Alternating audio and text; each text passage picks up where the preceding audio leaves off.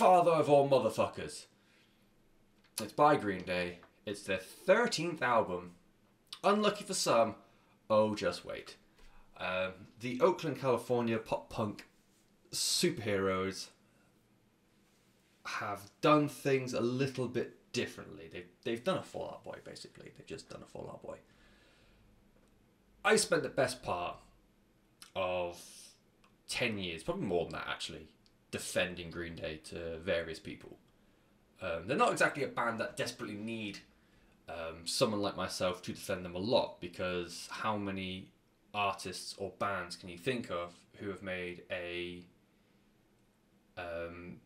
generation defining album twice? You know, you got Dookie from back in the 90s, you had American Idiot in the 2000s. Didn't really make anything good in the 2010s, but never mind.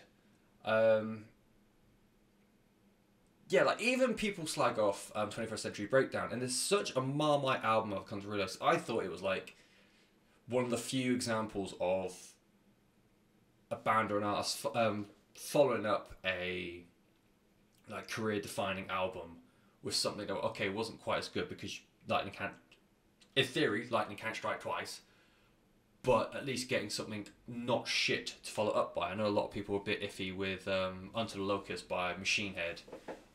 Personally, I like that one as well. I love 21st Century Breakdown. I have no idea if that's to do with the fact of where it sits in like how I listen to it. I used to listen to it every day when I went to school with my parents. But I'll still rep for that album today. And I'll still be people who say like it's a career opus on par with American Idiot, and I'll say it's one of the worst things they've ever done in their lives, in their career, sorry. Which, even taking away everything that came afterwards, no, it fucking isn't. They did the Una Dos Tres, which was really bollocks. You can probably get a good album collectively out of those three albums, but overall it was pretty bum. I thought I really liked Revolution Radio.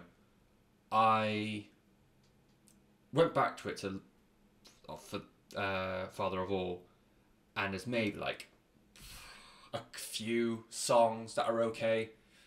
It's not the best, is it? But, you know, constantly just trying to make sure that, hey everyone, it's okay, it's Green Day. It'll be good. It'll be good. You know what? It's just fucking not. It's just not good. This album is fucking bollocks. It really is bad. It makes me so angry that it's even out. Oh Yeah, which was the second single that came out of it, wouldn't even make it into the Black Album by Weezer. And the Black Album by Weezer was fucking bollocks. The title track lead single sounds like a shit Hives B-side from like 2005.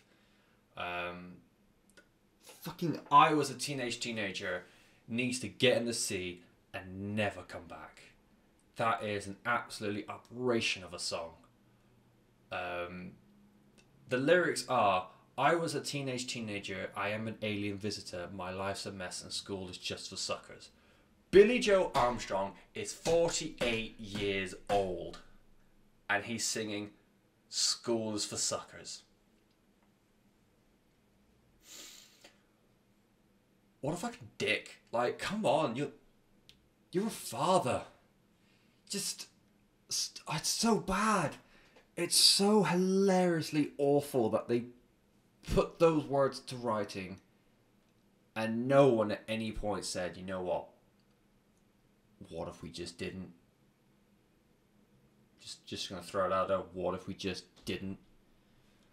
Stab You in the Heart is the first rock and roll riff you learn on guitar by a band who's over 30 years into their existence.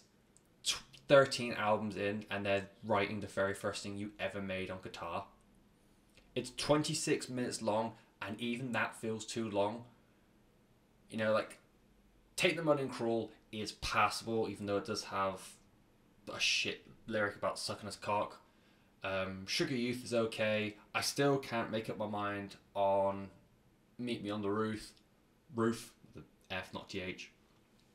It's just awful. As the fucking nothing says fuck you like a unicorn. That whole ethos going into it is absolute trash.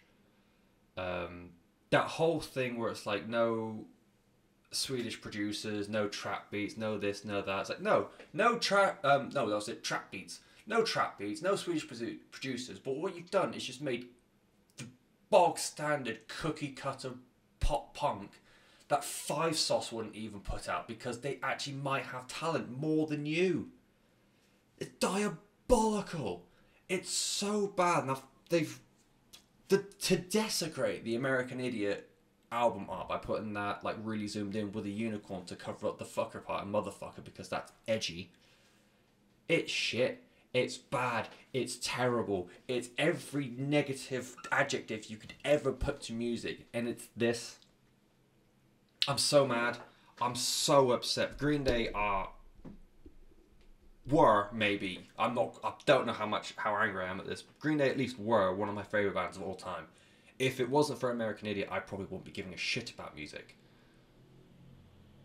And then to have the gall to try and release something like this. I've heard a rumour that they're doing it on purpose so they can get out of their contract.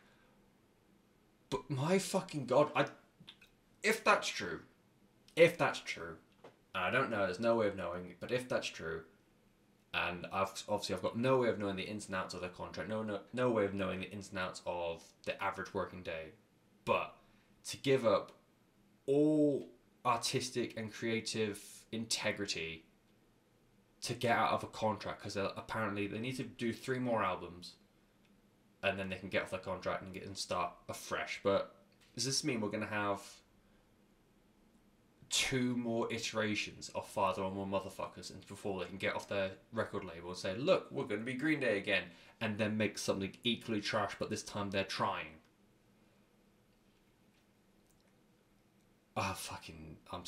It's just awful. It's awful. It's very upsetting. They've done a Fall Out Boy. They've done a Blink-182. The 90s are dead, man. They're just fucking dead. They're dead. They hate you. They never loved you. They're never going to change. They're just dead. So that was a new Green Day album. It's called Father of All Motherfuckers. It's their 13th album. It's out now. If you hate yourself.